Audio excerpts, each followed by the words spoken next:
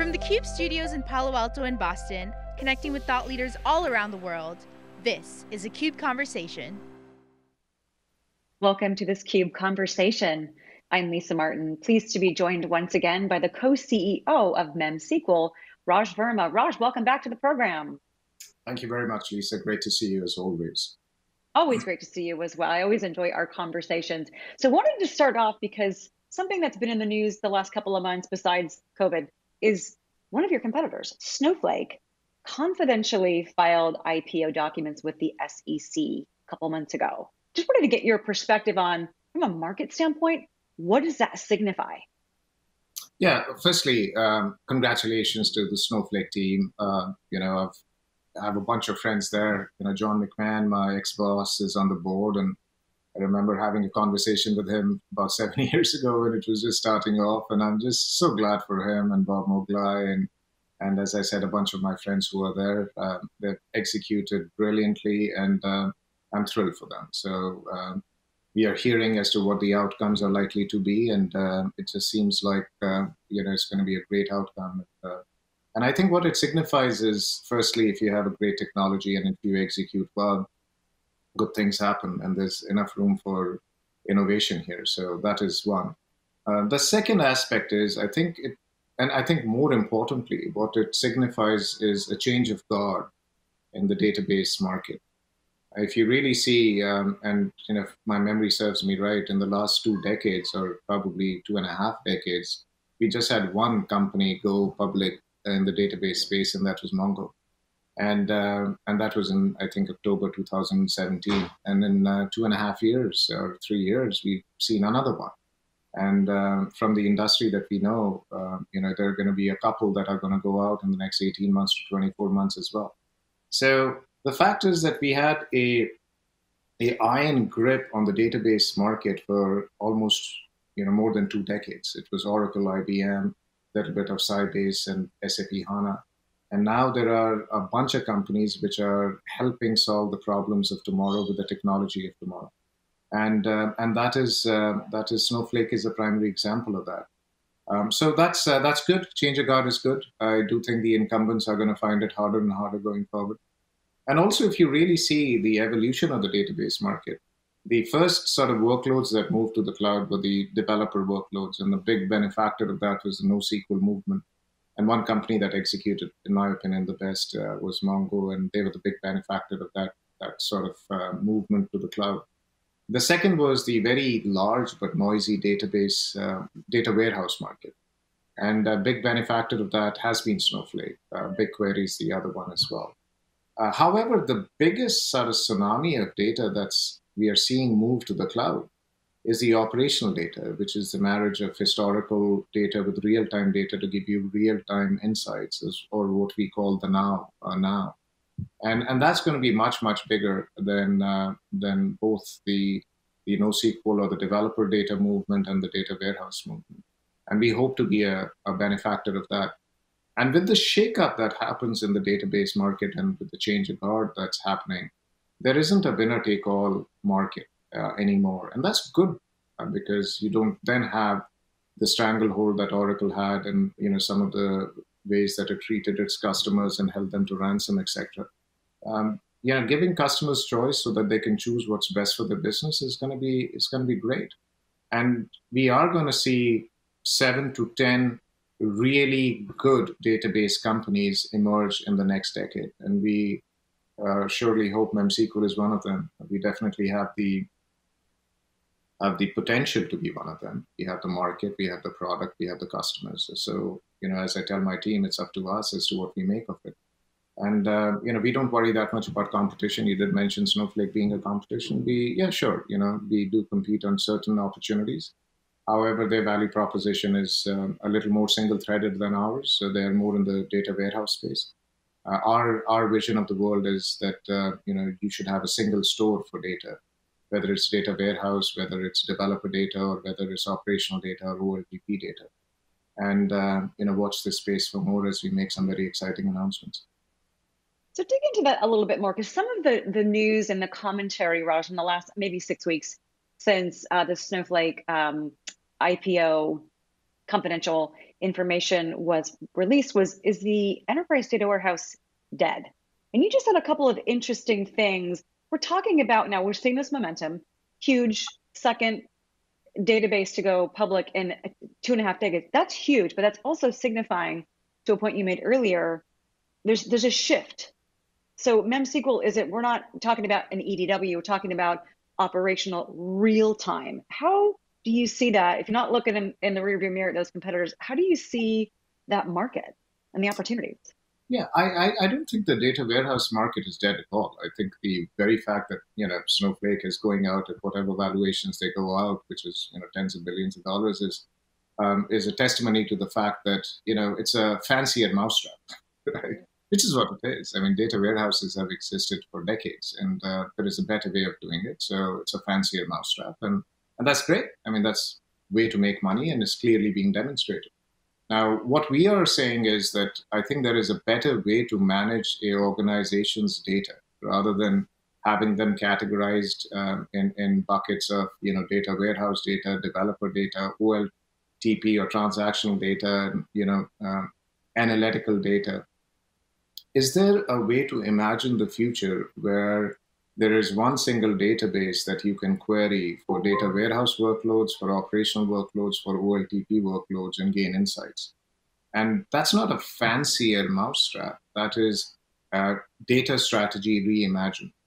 And that's our mission. That's our purpose in life right now. And we are very excited about it. It's going to be hard. It's not a given. It's a hard problem to solve. Otherwise, it would have been solved before. We have the goods to deliver and the talent to deliver it, and we are trying it out with some very, very marquee customers. So we feel very excited about it. Well, changing of the guard, as you mentioned earlier, is hard. The opposite is easy. The opposite, ignoring and not wanting to get out of that comfort zone, that's taken the easy route, in my opinion. So it seems like we've got in the market this significant changing of the guard, not just in what some of your competition is doing, but also from a customer's perspective. How do you help customers, especially institutions that have been around for decades and decades and decades, pivot quickly so that the changing of the guard doesn't wipe them out?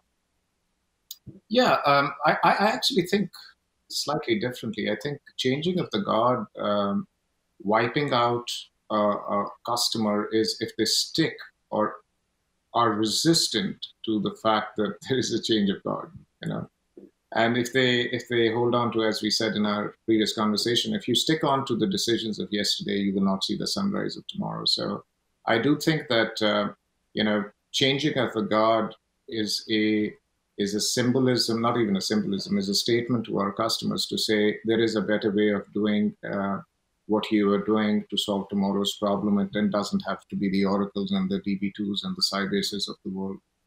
So that's one aspect of it. And the second thing is, as I've always said, we are not really that obsessed about competition. The competition will do what they do. We are really very focused on having an impact in the shortest period of time on our customers, and hopefully a positive impact. And if you can't do it, then I've had conversations with a few of them saying maybe we are not the company for you. It's not as if I have two sort of softwares. The good one I supply to the successful customers, and the bad to the unsuccessful customers. The fact is that in certain places there isn't an organizational alignment, and you don't succeed. However, we do, again, we have in the last 14 months or so made tremendous investments into really ease of use, flexibility of architecture, which is hybrid and multi-cloud, and shrinking the total time to value for our customers. Because if I believe if you do these three things, you will have an impact, a positive impact on the customer in the shortest amount of time, and you'll endear yourself. And I think that is more important than worrying needlessly about competition. I mean, the competition will do what they do. But if you keep your customers happy by having a positive impact, success is only a matter of time. And customers and employees are essential to that. But I like that you talked about customer obsession, because you see it all over the place. Many people use it as descriptors of themselves in their LinkedIn profiles, for example. But for it actually to be meaningful, you talked about the whole objective is to make an impact. for your customers. How do you define that so that it's not just, I don't want to say marketing term, but something that, oh, everyone says they're customer obsessed. Showing it, right? Proof in the pudding. It's easy to say we are customer obsessed. I mean, which organization is going to say we don't care about our customers? So, of course, we all want our customers to be successful. That's easy. Having a cultural value that we put our customers first was easy. But we didn't choose to do that. What we said is, how do you have an impact on your customer in the shortest amount of time? Right? That is a virtue of MemSQL. And we have now designed every process in MemSQL to align with that virtue. If there is a decision that we have to make, we essentially lens it through the fact of what is in the best interest of our customer and what will get us to have an impact, a positive impact on the customer in the shortest amount of time. That is the decision, which is the right decision for us to make. A lot of times it's more expensive. It's a lot tougher. It stresses the organization and the people in it. But that's what you have to do if you are as they say, customer obsessed. It is a term which is easy to use but very difficult to adhere to, and we want to be authentic about it. Right, we are going to continue to learn. It's not a destination; it's a journey, and we continue to take decisions and refine our processes to, as I said, have impact on our customers in the shortest amount of time. Now, obsessiveness a lot of times is seen as a negative in the current society that we live in, and there's a reason for that, because the way we view obsession, or I view obsession and aggression, is there is a punishing aggression, which is really akin to just being cruel, leading by fear and all the rest of it, which has no place in any organization. And I actually think in society at large, I believe, doesn't have any place in society at large. And then there is something which I term as instrumental aggression, which is, this is where we were, this is where we are, this is where we are going, and how do we track our progress on a daily, weekly, monthly basis? And if we aren't sort of getting to that level that we believe we should get to, if our customers aren't seeing the value from us in the shortest amount of time, what is it that we need to do better? Is that obsession or instrumental aggression is what we are all about. And that brings with it a level of intensity, which is not for everyone. But then when you are, challenging the institutions which have, ruled the roost, so as to speak, for decades, it's going to take a Herculean effort to oust them. And, we basically believe that instrumental aggression, intensity, having an impact on customer in the shortest amount of time is going to get us there. And we are glad to have people who actually believe in that. And that's why we have made tremendous progress over the course of the last few years. So instrumental aggression, interesting how you talked about that. It's a provocative statement, but the way that you talk about it almost seems it's a prescriptive, very strategic, well thought out type of moving the business forward, busting through the old guard. Because let's face it, the big guys, the oracles, they're not easy for customers to rip and replace. But instrumental aggression seems to kind of go hand in hand with the changing of the guard. You've got to embrace one to be able to deliver the other, right?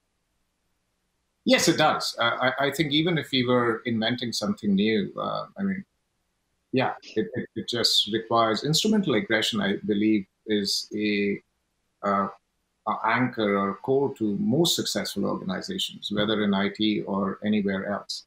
There is a side to that obsession, and I'm not talking about instrumental aggression here, but I'm really talking about the obsession to succeed, which gave rise to what I think someone called as brilliant jerks and all the rest of it, because that is the sort of negative side of obsession.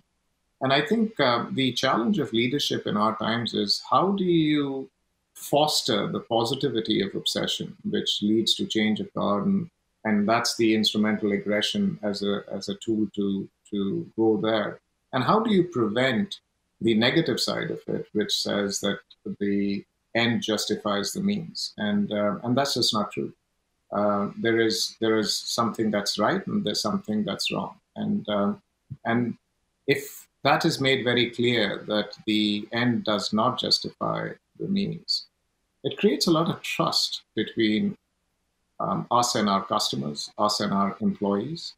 And when their inherent trust happens, then you foster, as I said, the positive side of obsession, and get away from the negative side of obsession that we've seen in certain, very, very large companies. Now, the one thing that instrumental aggression and obsession brings to a company is that it makes a lot of people uncomfortable. And this is what I continue to tell our employees and my colleagues is, be comfortable being uncomfortable, because what we are trying to do is hard.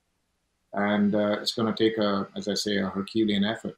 So let's be comfortable being uncomfortable, and have fun doing it, because how many people get a chance to change industry which was dominated by a few players and have such a positive impact, not only on our customers, but society at large.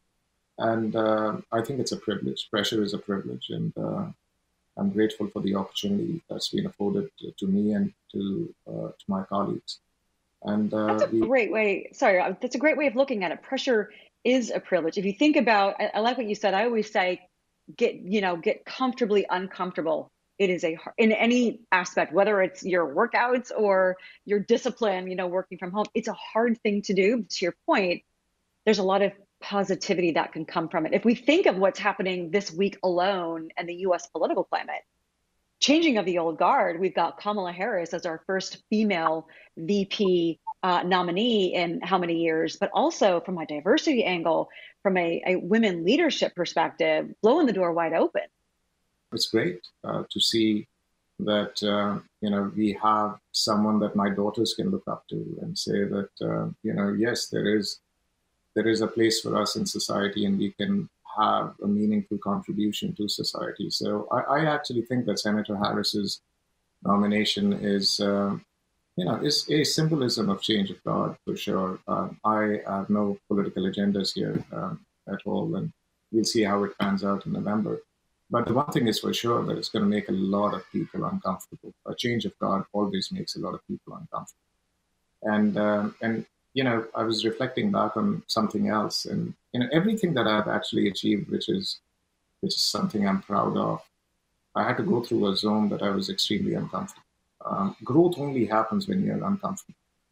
Growth never happens in your comfort zone. Now, whether it's running MemSQL or having a societal change, if you stick to your comfort zone, you stick to your prejudices and biases because it's just comfortable. There is a warmth in mediocrity, and I think that essential change of God, as I said, at the cost of repeating myself, will make a lot of people uncomfortable. But I honestly believe will move the society forward. And I couldn't be more proud of having a California senator being nominated, and she brings diversity, multicultural, and what I loved about it was, we talk about culture and all the rest of it, and she was talking about how her parents, who were both at Berkeley when she was growing up, would put her in a pram, or whatever they call it here, I think stroller or what have you, and she'd be in her pram going to protests and rallies, and so it was just it was ingrained in her to be able to challenge the status quo and move the society forward. And she was comfortable being uncomfortable when she was in her pram, and that's good. I think we sort of let's see what November brings to us. But I think just a nomination has changed a lot of things, and if it's not this time, it'll be the next time or the time after that. But we will have a woman president in my lifetime. That I'm convinced about, and that's just great. Well, I should hope so too. And there's so many. I know we've got to wrap here, but so many different data points that show that technology companies, with women in leadership position are significantly 10, 20% more profitable. So the changing of the guard is hard, as you said, but it's time to get uncomfortable. And this is a great example of that, as well as the culture that you have at MemSQL. Raj, it's always a pleasure and a philosophical time talking with you. I thank you for joining me on theCUBE today. Thank you, Lisa. It's always a pleasure. Stay safe and well. You as well. For my guest, Raj Verma, I'm Lisa Martin. Thank you for watching this CUBE conversation.